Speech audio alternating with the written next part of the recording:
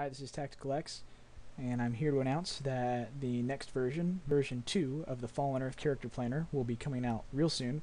I'm here just to give you a quick rundown of all the new changes and somewhat of a video tutorial guide to show you how to install it and navigate your way through some of the new features. So let me just begin and start the setup file here, and I'm going to be moving some windows over. This is my second screen right here, just to keep it clean. The installation is much quicker now, and I also included an end user license agreement, so please read that. Make sure you agree with everything. There's actually a lot more in here than I thought would be in here, but it's important that you agree to that and know what you're agreeing to. So I'm just going to click through, say next. This is really where you want to install it. You may run into problems if you don't install it here. This is where I put all of my tools, any utilities or programs that are not Windows.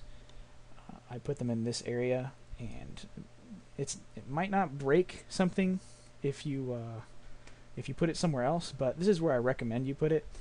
It's just going to work out better for you in the long run. But then again, you know, if you don't want to put it there, that's your prerogative. And if something goes wrong, let me know, and I'll try and fix it, make it work for everybody. And I already have a version installed right here, and this is another warning that I've programmed in. Yes, I want to overwrite it. Yes, I want to install. And then it's going to go through the installation process again. Last one was a lot slower. For some reason, it just did not want to go very fast. So this is asking, you know, do you really want to do this? And I hope you'd say yes. And it'll continue to install everything much quicker than last time, which I'm super excited about because I thought I was going to have to use a different installation program. You can view the README file and launch it at the same time, and that's fine if you want to. I'm just going to unclick this and drag this over. These are all new features, so check them out. There's a lot of cool stuff in here. I hope that it really lives up to the standards of any of the other character planners that are out there, but why read it when I can show you through this nifty little icon? So double click just like any other Windows icon. Will open the executable. I'm going to go over some of the things that right off the bat you might notice that it's a little bit wider than last time. I added from about here to here in space just because I needed to get these icons in, and it should still run on a minimum resolution for like a CRT monitor or something, if anyone's ever even still using those, but it should be able to run on there without any problems.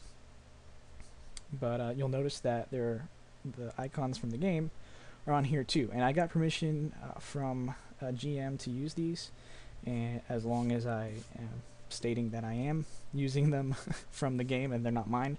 These are not mine. Let's settle it right now. They're not mine, and I'm using them with permission, and I'm also stating in other places that they're not mine, and I'm not selling them. So let's move on. You might notice that there are no more buttons for the stats. You can't click up and down. Well, you can on these particular areas, and they'll go up and down by one, but there are no dedicated buttons. They're all scroll bars, horizontal scroll bars. They just worked better, and it cut out a ton of validation for me, and I think it looks better if all of them have progress bars attached to them, so that you can see at a glance where you've actually put the points instead of having to read the numbers.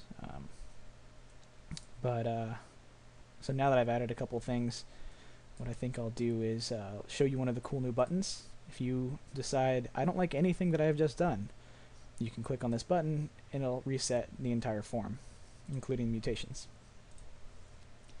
Also, you'll notice that the maximum value for bonus AP is at 40, and when you increase your player level, it will go up as needed.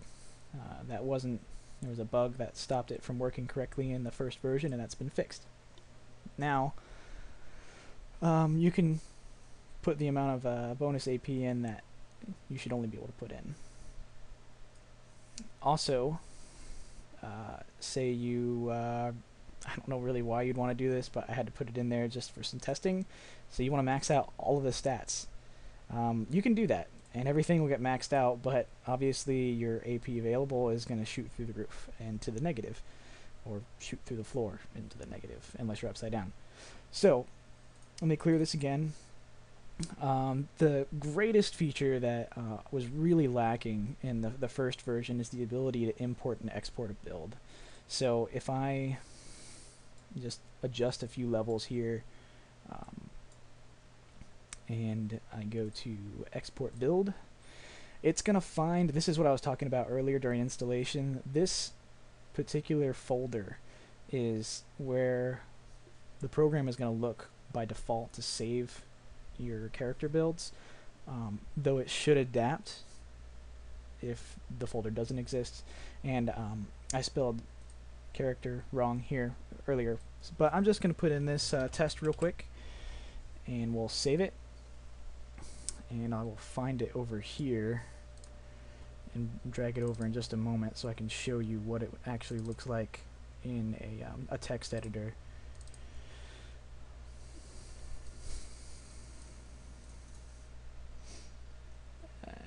Let's open it with Notepad, which I have to drag over again. And this is just an XML file. You can actually manually add all the information you want and throw it in there. However, if you have like your level 1 and you put in 65 dexterity, that's not going to work. There's validation in the form that's not going to let you do that. But generally, if you want to mess around in here, everything's labeled fairly logically, so you can do that if you want. But the real important thing is how do I load something if I get maybe a file from a friend, or you know, transporting it to another computer? Then you can import build, and again it looks in this location. Click on the file, open, but you know, I didn't clear this first, so it's probably just not going to make much sense. Let's retry that, and there you go. And it should operate just like a save and load feature. One more thing, let me go to the about product info. This is a little bit newer and fancy. It's got information, a disclaimer, basically saying I don't own everything in this. And here's the license. This is just the basic license where you can read everything, and a couple links to help you out, and the basic information. So enough of that. One of the cool features that I was working on is in the crafting and info section. You'll notice that there's some more information here, but the character balance section is one of the things I'm really proud of, and it actually might not be very good at the moment. I might have to tweak it depending on the feedback that I get, but I think I've got it fairly close from the get-go. So what I'm going to do is clear the current build, and I'm going to maybe go up a few levels here. I'm going to spend some points in endurance and strength, and let me come back over here and put some armor use and dodge it in, maybe some rifle skill, and what the hey, we'll put in a mutation.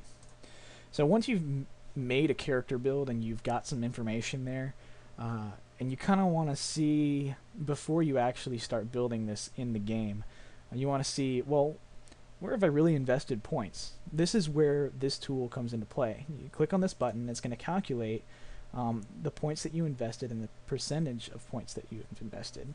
And it's going to look at all of these key features on the left: offense, defense, support, healing, finance, trade skills, health, stamina, gamma, and mutations. And it's going to say, it's going to look at all these point values and say, how much have you spent out of this value right here on offensive skills, defensive skills, support skills? You get the gist. And then of those points, what is the percentage of points that you've spent out of what you have spent? And that way you can say, well, I'd really like to put in some healing, and so I'm going to boost my empathic a bit. And then you'll have to recalculate the points, and you can see that There's some points invested in there, and it's not that high, but you know, it's a decent amount. And hopefully this tool will help probably new players figure out where they either want to balance or focus. Obviously, a completely well-balanced character is going to be no good in PvP because you're just missing out on some skills, and you're just kind of not effective at anything, but semi-effective at everything. But someone who has a PvE character, you know, their primary crafter, this is going to be helpful, hopefully. And so I'm interested to see what the comments are on this. But anyway, that's pretty much it. I made a couple adjustments to the user interface, you might have noticed, but for the most part, the biggest changes were the import and export feature and the character balance, as well as a couple bug fixes. So I really hope this is something you are going to really enjoy. It's going to be really helpful. Download it, share it with your friends. Overall, enjoy.